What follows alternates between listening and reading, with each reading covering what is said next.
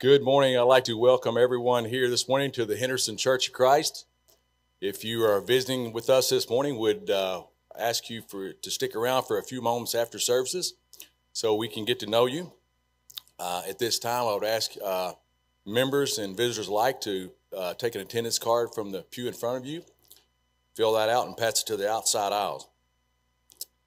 Prayer request. David Patterson is the nephew of Laverne Thomason, is undergoing treatments for bone cancer in Woodstock, Georgia. Joanne Bass, a friend of Sherry Rashidian, fell and broke her leg this week. Congratulations to Nora Newman. Nora was baptized at Western Kentucky Youth Camp. She is the daughter of Matt and Leah Newman. Also, we ask that you check out the nursery. There's been some updates to that. We'd like to thank Sherry Rashidian, Remy Bryant, and Darby Salisbury for that.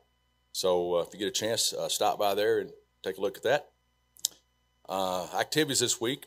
Remember to sign up for the marriage workshop with Trey and Leah Morgan on July 24th. You can sign up online on the website. They ask if you're on Facebook to please share that too. It's for the community here. It's for anyone in Henderson. Youth group, there will not be a garage gathering this week. The Wednesday night meal, it's catered by Fazoli's this week, but you must sign up by tonight, and so we can give the caterer account. Those meals are $4. Also, our summer series continues this week. We are focusing on traveling light and looking at things we need to leave behind as we walk with Jesus. Our speaker this week will be Tim Martin. He will talk to us about leaving the bitterness behind. Also, the youth group and college age group will go to the Shoes property, not the home.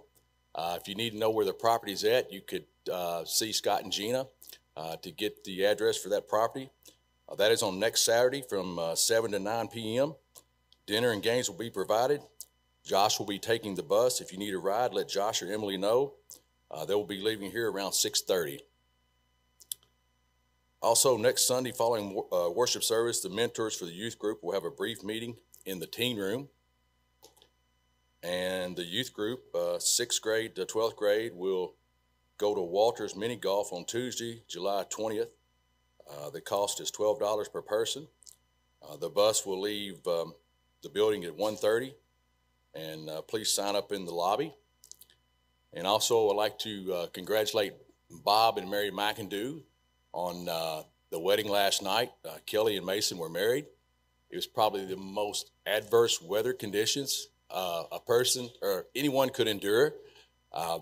For those who weren't there, it rained, the wind blew, but they made it through it. It was a great accomplishment, but they got married, so congratulations. Also, we're opening prayer this morning. Those serving us, Shane Bogus will be opening prayer. Song leaders Jesse Tapp. Lord's Supper will be by Rodney Newton.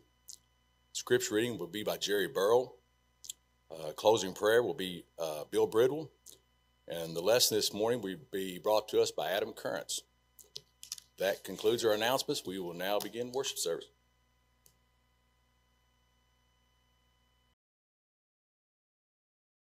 Walking alone at eve and viewing the skies afar, bidding the darkness come to welcome each silver star. I have a great delight in the wonderful scenes above. God in His power and might is showing His truth and love. Oh, for a home with God, a place in His courts to rest, sure in a safe abode with Jesus and the blessed. Rest for a weary soul once redeemed by the Savior's love, where I'll be pure and whole and live with my God above. Sitting alone at eve and dreaming the hours away, watching the shadows falling now at the close of day. God in His mercy comes with His word, He is drawing near, spreading His love and truth around me and everywhere. Oh, for a home with God, a place in His court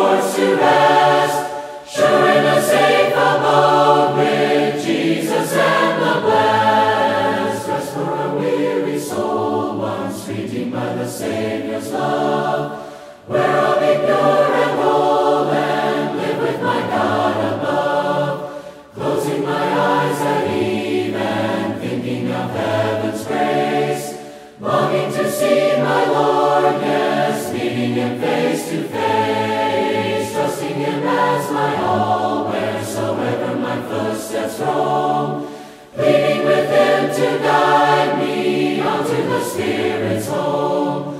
Oh, for a home with God, a place in His courts to rest, sure in a safe abode with Jesus and the blessed. Rest for a weary soul, once redeemed by the Savior's love, where I'll be pure and whole and live with my God above.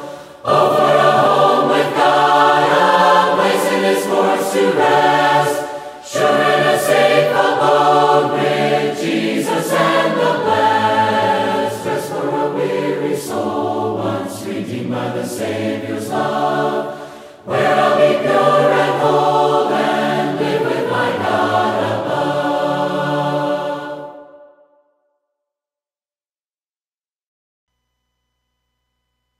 Would you pray with me, please? Most loving Heavenly Father, we come to you at this time just thanking you for today. Thank you for the freedom that we have to come here to this place and to sing songs of praise and to study from your word, to grow closer to you. We pray that everything we do here this morning is good and well in your sight. We're so thankful for all of our blessings. Each and every one of us is richly blessed. Most of all, we're thankful for Jesus and just His love for us and the sacrifice He made for us. We look forward to a day when with you and Him in heaven. This time we pray that you're with your church here that meets here in Henderson. We ask that you be with the leadership and the ministers and each and every one of us. We pray that we're all the light in this community that you would have us to be. This time we ask that you be with those that are sick, those that are hurting, those that have upcoming tests and procedure. Be with them as only that you can, dear Lord. We also pray for those that are hurting for various other reasons this morning. We all know that you know us better than we do ourselves, and we ask that you just be with them in the only way that you can. Pray with our youth, those that are going to camp this week. We're so thankful for West Kentucky Youth Camp and place that our youth can go and to fellowship with one another and make memories and to grow closer to you. We ask that those that are going this week, please be with them. Please keep them safe. Please let them have a good time and ultimately grow to love you. Be with us now the remainder of this service. Please be with our speaker this morning. Please be with him and let him recall the things that he's prepared, and let us leave here today and be better because of our time here. We're so thankful for your Son once again. Forgive us when we fall short. It's in your Son's name we pray. Amen.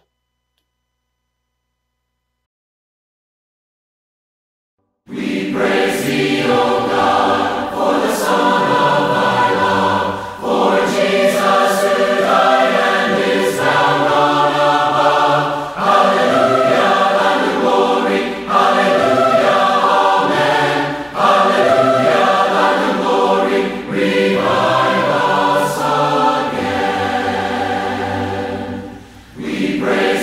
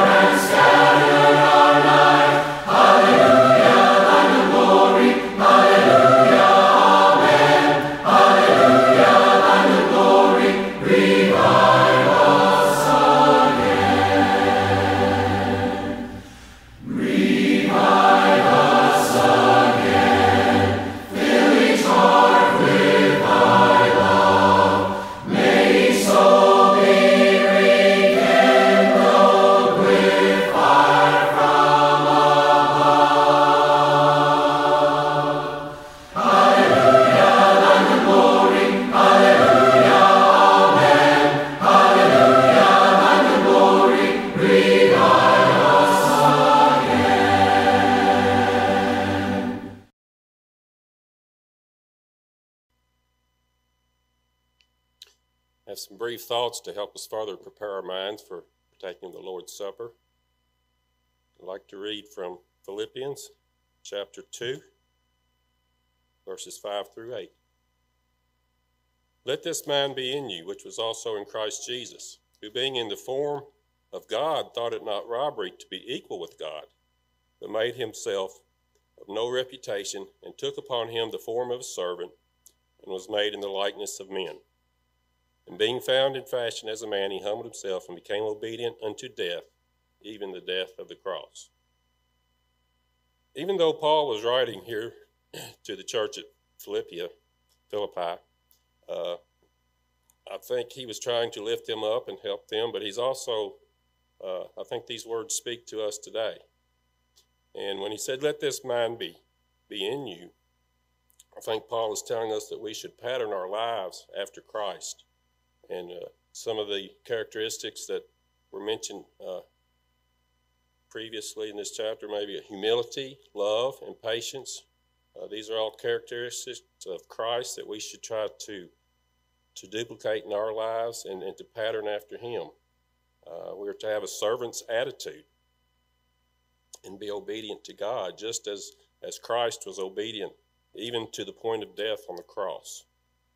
So this morning, each first day of the week, we remember Jesus' suffering and death on the cross, and that it was a voluntary laying down of his life. It was a sacrifice for the salvation of all people, and it was in obedience to the Father's will. If you'd like to, go ahead and uncover the bread.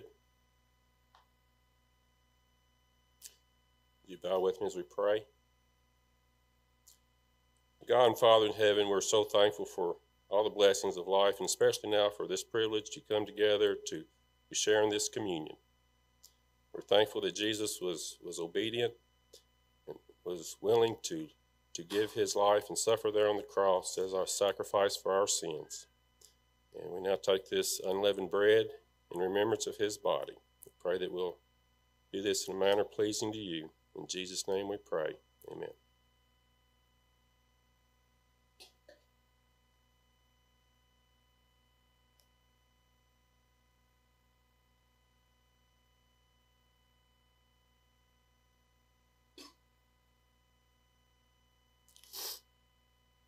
If you'd like, you can uncover the fruit of the vine.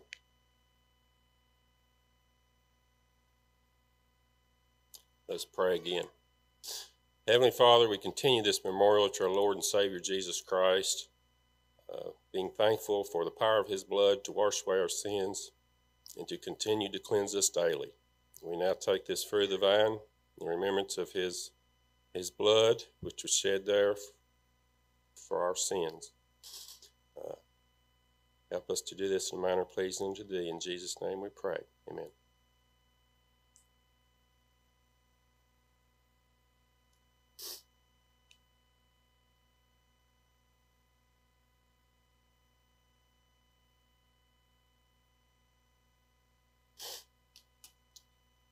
There should be some baggies nearby where you can deposit your empty containers. They'll be picked up later. Concludes the Lord's Supper at this time. Another part of our worship is that we give back as we've been prospered. Would you bow with me as we pray? God and Father in heaven, again we thank you for the many wonderful blessings that you bestow upon us. We know that all things come from you, and you're the giver of all good gifts. We give back a part of that to you so the work of this congregation may continue, and help us to be mindful to give of our time and our talents, and to also always conduct ourselves in a manner pleasing unto thee. We pray in Jesus' name. Amen. So I forgot to mention, there are plastic containers at the back of the auditorium, or remember, you can always give online.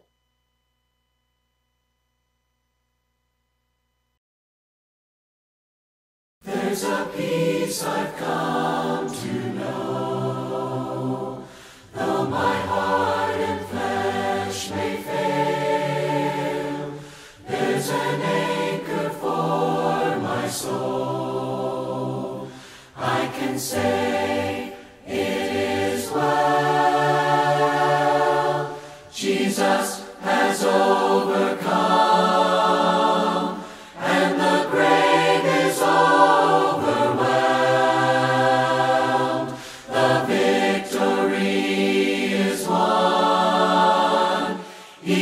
is risen from the dead. And I will rise when he calls my name. No more sorrow, no more pain. I will rise on eagle's wings before my God, fall on my knees and rise. I will rise. There's a day that's drawing near, when this darkness breaks to light, and the shadows disappear, and my faith shall be my eyes. Jesus has overcome, and the grave is overwhelmed. The victory is won. He is risen from the dead. I will rise when he calls my name. No more sorrow, no more pain. I will rise on eagle's wings before my God, fall on my knees and rise. I will rise. And I hear the voice of many angels sing, worthy is the Lamb. And I hear the cry of every longing heart, worthy is the Lamb.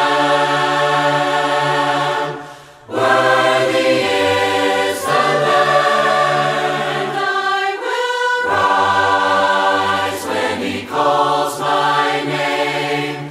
No more sorrow, no more pain. I will rise on eagle's wings before my God, fall on my knees and rise. I will rise.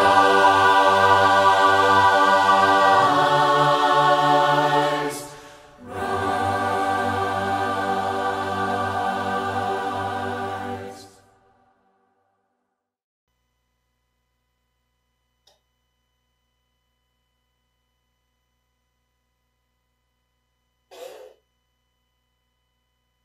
Our scripture reading this morning comes from Hebrews chapter 12, verses 1 through 2. Therefore, since we are surrounded by so great a cloud of witnesses, let us also lay aside every weight and sin which clings so closely, and let us run with endurance the race that is set before us, looking to Jesus, the founder and perfecter of our faith, who for the joy that was set before him endured the cross, despising the shame, and is seated at the right hand of the throne of God.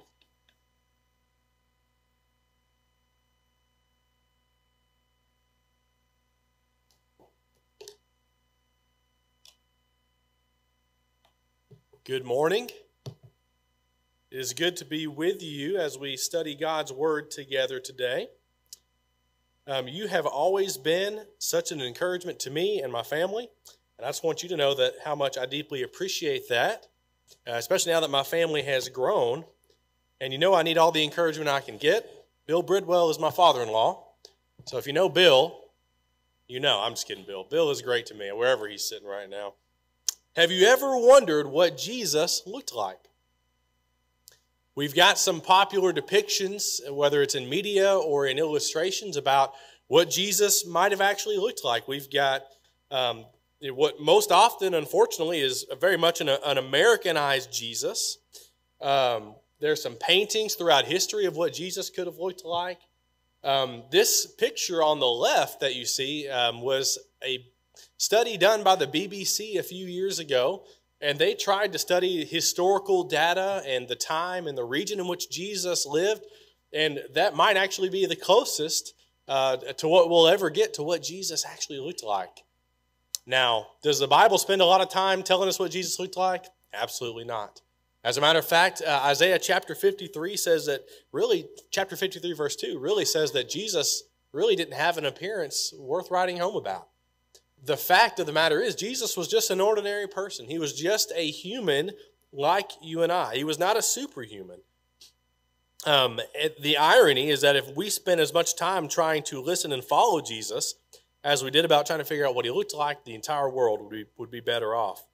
I want to think today about portraits of Jesus, specifically in the book of Hebrews. But if you had to describe Jesus to a friend or to a family, what would you say? And how does the Bible say? For example, you might say, well, he was God in the flesh. You might say he died for our sins. You might say he was the perfect Son of God. Biblically, there are several different New Testament words and phrases, such as Jesus was the Lamb of God. He was the bread of life. He's our cornerstone. He's the good shepherd. And none of these give an entire picture about what Jesus is and what he does. Instead, they really give us glimpses of his person and his work. And so, of all of the things we could say about Jesus from Hebrews, I want to think together with you about 3 portraits of Christ from Hebrews. The book of Hebrews is one of the most theologically rich books of the New Testament. It was written to describe the superiority of the new covenant over the old covenant. It's possible that there were Christians who had become, who were formerly Jewish, and they were tempted to go back to Judaism. And the author is pleading and begging and encouraging them, don't go back to something that can no longer save you. Why go back to something inferior in comparison to Jesus?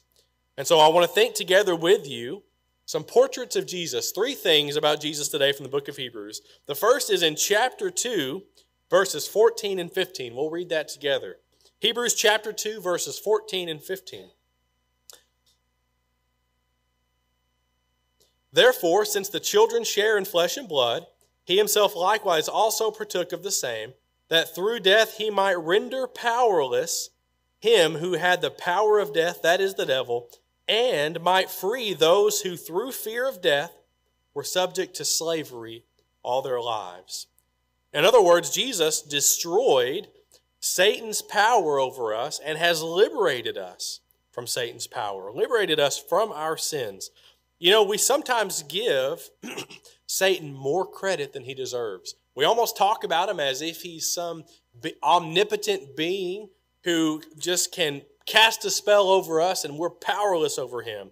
Now, there is a sense in which when we are living in sin and we are living a life not pleasing to God, are we powerless? In a sense, we are, right? We are under the allure and under the deception of Satan. But what Scripture says is that is no longer the case. Christ has destroyed not Satan himself, but his power over you. Satan is a liar. Satan is the father of lies. He's the greatest salesman. He convinces people to give away their soul for a moment's pleasure, for just a moment of happiness. But we no longer are powerless. Satan has no power over you except for what you allow him to have. And so Jesus has destroyed. He's a destroyer of Satan's power. But he's also a great liberator. Now, I'm no historian, and if you know me, you know I'm awful with dates and places and events. But if I got this right, what you see on your screen is April 29th, 1945, as U.S. troops liberated Dachau, the Nazi Germany concentration camp in Dachau.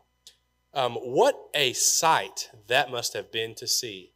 You know, if you could ever hop back on a time machine and go back to a moment in history, what must it have been like for these slaves to experience freedom? Now, I want you to imagine that the U.S. troops showed up and they got rid of all of the evildoers. They opened the gates, they opened the cells and said, hey, you're free to leave. And the people just stood there and said, no, we want to stay. Can you imagine that? Jesus made it clear from the very beginning of his ministry. Luke chapter 4, verse 18, Jesus stood up in the synagogue, and one of the scriptures that he read was that he came to liberate, to free the captives. Jesus came to set us free from our sins. But more than that, if you reflect back to Hebrews chapter 2, verse 14 and 15, Jesus came to set us free from fear of death. Think about how many decisions we make in our lives to free us from the fear of death. None of these things are wrong. We all do these things, but we strive to look young. We want to work out so we can keep our bodies in shape and looking young. We might do things cosmetically. We do things financially. We have life insurance. We have wills in place for our estates. We put cameras on our homes and cameras on our cars. We do so many things to insulate our lives because we're afraid of death. Now, I'm not encouraging you to do away with all of those things. In many ways, those can be very responsible things. But there's a sense, and the Hebrews writer is tapping into this, that we are all slaves of this fear of death. Now, I want you to think that Jesus does not want you to be afraid of dying. Now, 1 Corinthians chapter 15, we're not going to turn there today together, but it's a marvelous chapter on death and the resurrection. But one of the most powerful things in 1 Corinthians 15 is verse 26, and here's what it says. The last enemy that will be destroyed is death. So think about that for just a moment. God considers death an enemy. And one day when all things are made right again, death will be destroyed. Now, death is not destroyed yet. We experience death. We experience grief. We experience loss and illness, and those things are horrible. And working through those things can take so much time and energy in our lives. But one day, death will no longer be here. Now, in the here and now, Jesus still does not want us to be afraid of death. He has liberated us from that. When you have wept at the funeral of a loved one, Jesus has wept beside you. Jesus hates grief and pain just as much as you do, and Jesus hates to see us cower in fear of death. He defeated death through his own resurrection, and one day death will be no more. 2 Timothy chapter 1, verse 12 says, For this reason I suffer these things. Nevertheless, I am not ashamed, for I know whom I've believed and am persuaded that he is able to keep what I've committed to him until that day. Right? We are committed to Christ and we are secure in him. And so I give my life to God and I trust in him to preserve me. Christ has destroyed Satan's power and he has liberated us from slavery. We have nothing to fear. There's a portrait of Jesus in Hebrews. The second today is Jesus as a merciful high priest. Now, if you just sat down and took 30 minutes to read Hebrews all the way through, you're going to see many times Jesus compared to the priesthood. And here's some things that is said. Jesus is a sympathetic priest. He's a sinless priest. He's called by God. He's in the line of Melchizedek. He's better than Aaron. I'm going to run out of fingers here. He lives forever. He's holy, innocent, undefiled, separated. He's exalted. And he offers himself. He doesn't offer a lamb. He offers himself. Jesus was merciful. Let's think about that word for just a second. He was merciful and could be merciful, can be merciful, because he is made like us. Jesus understands what we experience. Remember, Jesus was flesh and blood, just like you and I. Jesus wasn't Superman. He wasn't impervious to pain and grief and sorrow. How much easier is it to extend mercy to someone when you've had the same experience? You know, I've never lost my parents. Now, can I comfort someone who's lost their parents? To a degree, yes. But imagine somebody who knows exactly the steps you've taken in your life. How much greater comfort might you be able to find in that person? That's what Jesus is for us. Okay? Jesus is merciful. He's walked our path. And he also, the idea of mercy is that you don't give something that's deserved. So you think about a child. I'm only 4 years into parenting, and I'm already seeing this, right? There's times where you say, if you do X, Y, or Z, this is going to happen. And then X, Y, or Z happens. And then you're like, well, maybe not this time. Okay? That's mercy. That's mercy. It's the giving of another chance, another opportunity. Okay? So Jesus is a merciful high priest. He's also a faithful high priest. He is 100% faithful to God. He didn't stumble in any way. And because of that, he's able to be this kind of high priest for us. Now, we're not going to, well, if you would like to turn, if you look at Hebrews chapter 10, verse 11, or make a mark to look at it later, because there's a comparison made between priests of the old covenant and the priests in the new covenant, Jesus. Okay? Chapter 10, verse 11, it says there that the priests in the old covenant, they stood. Okay? They stood because their work was not finished. They continually stood at the altar. But then it says that Christ is sitting. Why do you sit down? It's because your work is completed. So we have a contrast between standing and sitting. There's another contrast between daily, right? The priests of the Old Covenant had to minister daily to the people, day in and day out. It's exhausting. Christ sacrificed once.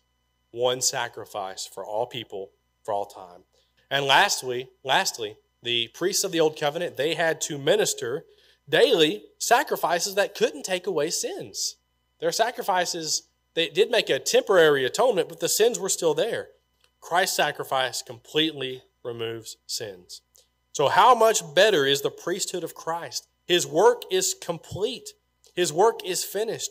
By his one sacrifice, every sin you've ever committed can be washed away. It's off your record. It's never brought to remembrance ever again. Jesus is a merciful and faithful high priest. Jesus has destroyed Satan's power over us. And lastly, this morning, Jesus is the author and perfecter of our faith. Now, Hebrews chapter 11 is a marvelous chapter. It lists so many men and women who were faithful throughout the old law, or throughout the Old Testament, what we would call the Old Testament, okay? Chapter 12 follows up on that, verses 1 and 2. It says, therefore, since we have so great a cloud of witnesses, that cloud of witnesses is everyone mentioned in chapter 11, let us also lay aside every encumbrance and the sin which so easily entangles us, and let us run with endurance the race that is set before us, fixing our eyes on Jesus, the author and perfecter of our faith. I want to slow down for a moment and think about those words, author and perfecter, and some different nuances that we might draw out of that. So as we think about the word author, we could think about it just as we think about the word author, someone who writes a book. I remember being in college. I was a junior, getting ready to graduate Freed-Hardeman with plenty of student loans. And at Christmas that year, my parents bought me Financial Peace by Dave Ramsey. And I was like, really? If you've ever seen the cover of a Dave Ramsey book, they just look dreadful, okay? Well, I read the book, and now I'm a big Dave Ramsey fan, right? He has such great wisdom about how to manage your finances, right? So you might say Dave Ramsey wrote the book on personal finance. He authored that. Well, guess what? Jesus wrote the book on salvation, okay? Someone like Dave Ramsey, you might also say he's an authority on the subject, right? That's why people continue to call into his radio show based out of Nashville. That's not an advertisement for Dave Ramsey, but it could be if you need him, okay? So Dave Ramsey might be somebody who has the answers you need. Well, guess what? Christ has the answers we need. Now, as we think about a fictional author, okay, the author knows all the ins and outs of their story. They know the characters. They know the beginning. They know all the plot twists. They know how it ends. They put it all together for us. There's no surprises, right? Well, guess what? Jesus knows the ins and outs of our story, okay? He wrote the book on salvation. He is the authority on the subject. He has all the answers. He knows the ins and outs of our story and where we're going and what we need. He knows the beginning because he was there in the beginning in Genesis. He knows how it's all going to end because he is not only the Alpha, but he's also the Omega. So there's no surprises with Jesus. He is the author of our faith. That word perfecter is a word, I'm going to be honest, I don't use the word perfecter a lot in my daily lingo. There's some other words that I think might do a better job of describing what Jesus is, and one of those is the word pioneer. Pioneer, and maybe you're using a translation that uses that word this morning, but you think about when someone pioneers a new land geographically, they are making paths, they are making trails, they are going to do some things and bring civilization. You might even say they are a trailblazer. When someone pioneers an industry, whether it's something in the tech industry or the automobile industry, right now things are shifting towards battery-powered cars, which is pretty interesting. But there are some pioneers leading those developments. Jesus is our pioneer. He leads the way. He blazes the trail. And as we are running this race with endurance, but we're running behind Jesus. We're not having to clear out the bushes and make the trail through the woods. Jesus has already done those things. We are just following him. I like to think about one more illustration. There's a book by Steve Farrar called Point Man, and he talks about how specifically, and this is probably true for many engagements with the military, but he says in Vietnam, they had what they would call a point man. And this point man, as they went through the jungle in unknown territory, would be 20 yards, 50 yards, 100 yards ahead, walking the path. They were the point man. They were the leader. They would look out for danger. They would look out for anything that the rest of the troop needed to be made aware of. Okay? Jesus is our pioneer. He's our trailblazer. He's our point man. He is the author and finisher or perfecter of our faith. He has completed faith. He has lived it out successfully. As the Hebrews writer said, at verse 2, fixing our eyes on Jesus, the author and perfecter of our faith, and listen to what Jesus endured, who for the joy set before him endured the cross, despising the shame, and he has sat down at the right hand of the throne of God. Jesus himself kept his eyes on heaven. And because of that, he was able to endure the cross. He despised the shame, but he sat down. He finished the course. And now he's sitting at the right hand of God. You only sit down when your work is done. What were Jesus' last words on the cross? But it is finished. And so without the book of Hebrews, I believe we would have an incomplete portrait of Christ. Its contributions and beauty need to be appreciated. And today's portraits of Christ are only a sampling. And so we don't know what Jesus looked like physically, but we know what Jesus is like. We're told all throughout Scripture the heart and the mind of Jesus towards us. As we conclude today, I want to think about Hebrews chapter 2, verse 3. The line there, the verse says, "How shall we escape if we neglect such a great salvation?" Our conclusion today, our conclusion every day, is the same question the Hebrews writer gave. How can we escape any of these things, any of these warnings, if we neglect so great a salvation and so wonderful a Savior? How much better if we face trials and persecution, unlike the audience written to in Hebrews, how much better would we be if we ran to Jesus rather than away from Jesus? And so the questions this morning is Jesus your pioneer? Is Jesus your leader? Is Jesus the author of your faith? Jesus wrote the book on salvation. He's the main character. He lived a perfect life. He died on the cross for my sins. And he defeated death by rising again on the third day and ascending into heaven. And Scripture tells us he is sitting at the right hand of God, desiring that we would come to him through repentance, the confession of our faults, baptism, and living a life worthy of our calling. I'm just a visitor here today. I do have family that lives here, but I'm not here often enough to be able to know what's going on in your life. But you do, and you know where you stand. What I do know is there are people here willing to help walk with you along that journey and point you to Christ. Whatever need you may have this morning, I invite you to come as we stand and as we sing.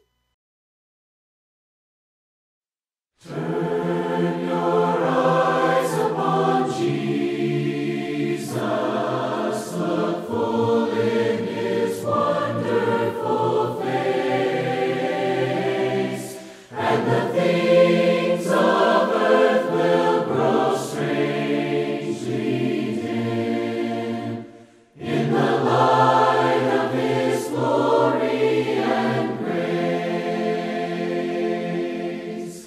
Turn your eyes upon Jesus, look full in his wonderful face, and the things of earth will grow strangely dim in the light of his glory and grace.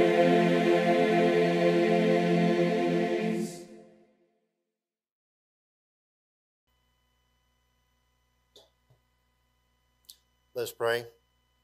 Dear Heavenly Father, again, we're thankful for this day, all of our many blessings. Thankful for this time to come together and study your word and worship and praise, sing praises to thee.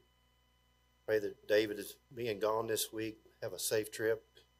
Thankful for Adam and his family being with us today. Be with Josh and Emily as they labor here with us. Be with our elders and deacons as they work with us as well.